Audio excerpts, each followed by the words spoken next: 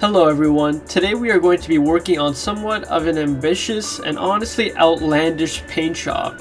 Here in front of me I have a G&G CM16 SRL and we are going to give this gun a chrome tiger paint job.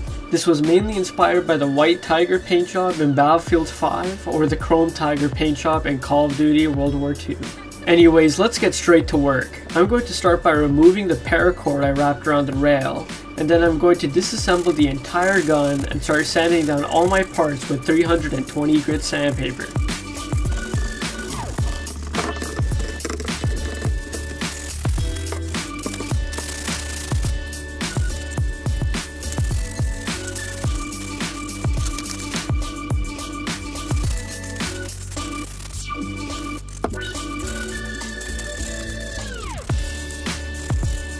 Now that everything is nicely prepped, we are going to start spraying our base metallic silver.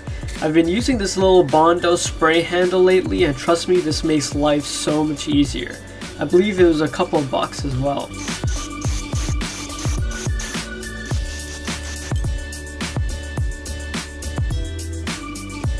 And now that all our parts are in this awesome metallic silver, we are going to be layering all our tiger stripe stencils on our rifle. I did assemble the rifle of course so we can get a proper uniform pattern across the entire rifle.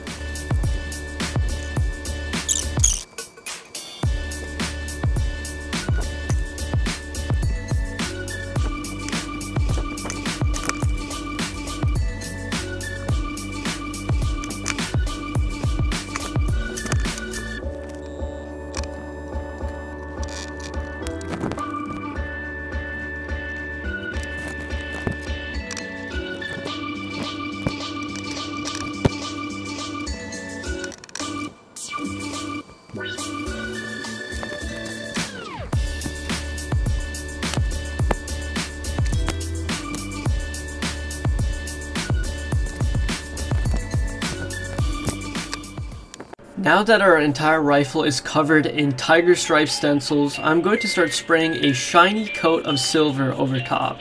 This is one of those cans that advertises to give you a chrome or mirror type finish, so let's see how that works out. Now to the most exciting or scariest part of this paint job, removing the stencils. Let's take these stencils off and reveal the new look of this G&G SRL.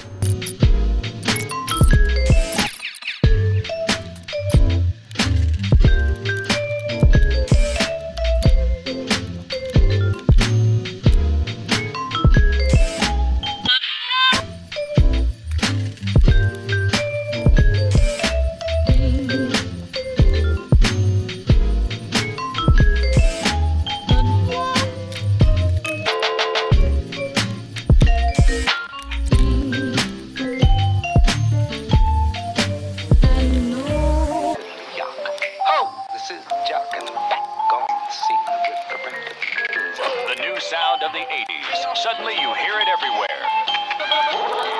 It's all beat and all talk. It tells you a story and makes you want to dance.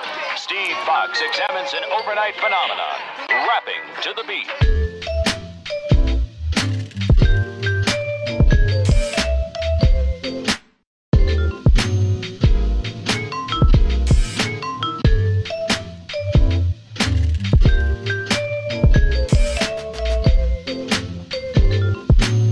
This is definitely a paint job I see looking better the more use it gets. As it gets more worn-torn and the shine slowly fades, this could definitely turn into a more dynamic looking rifle.